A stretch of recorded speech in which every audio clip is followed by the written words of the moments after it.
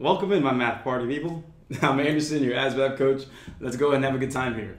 So this is another challenge question, so get ready to learn something new here in terms of how to really interpret word problems the right way. Because remember, they're not always going to tell you what topic you're dealing with, and that's a big issue that we have to go ahead and deal with. So let's go ahead and let's get started here. Let's understand the situation, and let's understand what we need to do.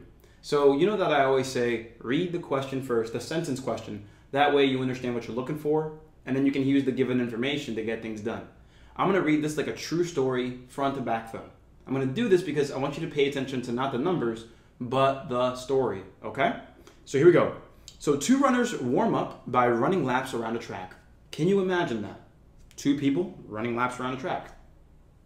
Okay, cool. Again, just think of this intuitively. Give yourself the time to think about this in plain old English.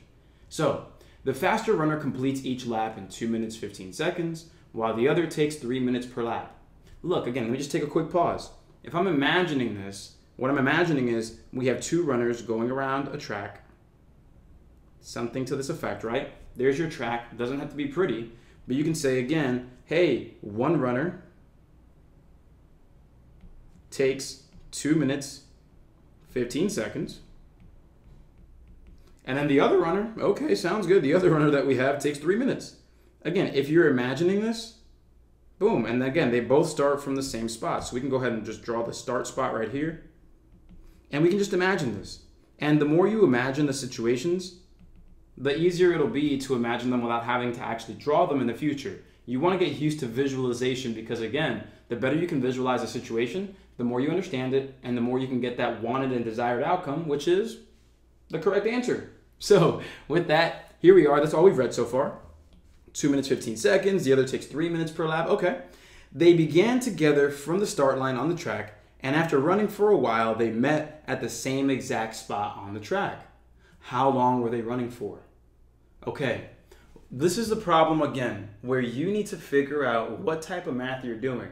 The math was not explicitly told to you, but were you able to realize this is a least common multiple problem? This is a least common multiple. How do I know that? Well, think about it like this. They start from the same spot. This person takes 2 minutes 15 seconds to run each lap. This person takes 3 minutes. So think about what will happen. After the green, their first lap, this person's still catching up. They're slower. So we're trying to figure out after how many minutes, when are they going to be at the same exact spot at the same exact time at the start line? When is that going to happen again? And so this is a prime example of least common multiple because you're trying to figure out how many times each of these are going to go and end up at the same place. How soon will they end up at the same spot again?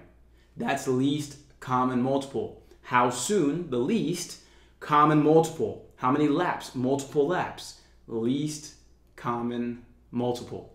And if you don't believe me, watch this. This is how we're going to get the answer. The way that we're going to get the answer is like this.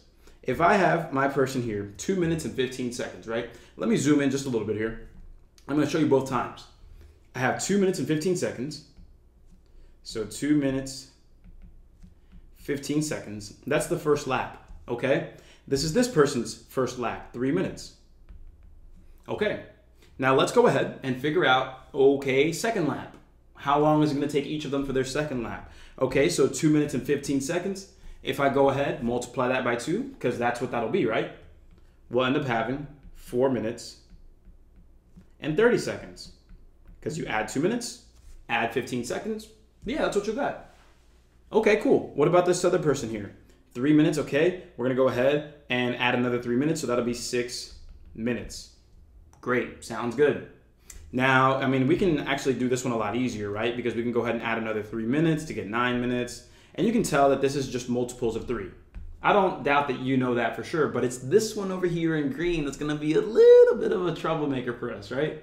So if you check this out, you keep adding 2 minutes, 15 seconds, you'll have 6 minutes, 45 seconds. So still, again, these are the times that they're going to be at the start line again after that complete lap. They're not together there, not together at all yet. They don't have the same time at all yet. But look at what happens. Do it one more time. If I add another 2 minutes and 15 seconds, here's what happens. If I add another 15 seconds here, that's a whole minute. I add 2 minutes here, that's 8 minutes. But now you have 8 minutes and 60 seconds. Well, what's 60 seconds again? 60 seconds is a whole minute. I can actually just delete that right there. That's 9 minutes. That's 9 minutes. And there you go. Notice, they both are at the start line after 9 minutes. And so with that said, after 9 minutes, that's how long it'll take these runners to meet at the same exact spot again. The answer is A.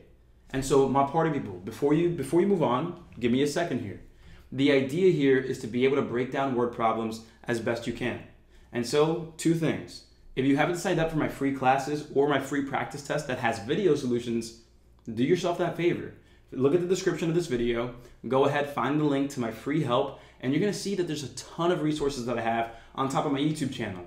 And number two, if you support what I do, if you enjoy these videos, then all I ask is that you go ahead, like this video, comment your favorite part or comment your support for the channel, and then subscribe to the channel. That way you can see our videos coming out every single day. We're putting out content for free all the time, and we also have paid products and resources that are proven to help you succeed. But you shouldn't have to pay hundreds of dollars to serve our country. So go ahead, start for free, and if you need that extra help, go ahead and hit me up. My phone number is 567-698-8867. You can go ahead and check the link in the description for my full program as well. There's a video that shows you how it all works. That way you know exactly how I help you raise your score and get that job you want. But regardless, again, it's all love here. I want to make sure that you succeed. There's the problem again. My name's Coach Anderson. Let's go ahead and ace the ASVAB, and I'll see you in the next video. Cheers.